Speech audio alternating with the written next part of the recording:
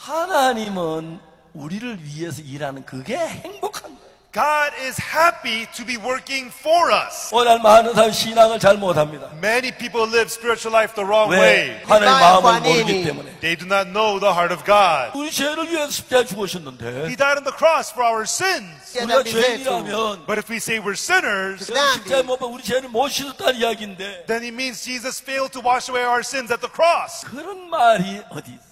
How could that be? 13절에는 In verse 23, 모든 사람이 있고 there's all people, 죄가 있고 kuna watu and there is sin, 하나님이 wamefanya dhambi. 네. and we come short of the glory of God. 예수님이 없네 23절에. But in verse 23, there's no Jesus. 예수님이 없으면 그냥 죄인인데 If there's no Jesus, you remain sinner. 놀라운 Mungu. 것은 But amazing thing is, everyone, Lakini jambo la ajabu kila mtu mmoja in wetu verse 24, 예수님이 계셨습니다.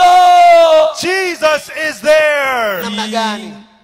Justified. 자, 내 생각은 죄인인데 In your thoughts, you're a sinner, 예수님은 어렵다 그랬어. but Jesus says you're justified. 내 생각이 맞아요. 예수님 말씀. Are your thoughts right or the words of Jesus right? 예.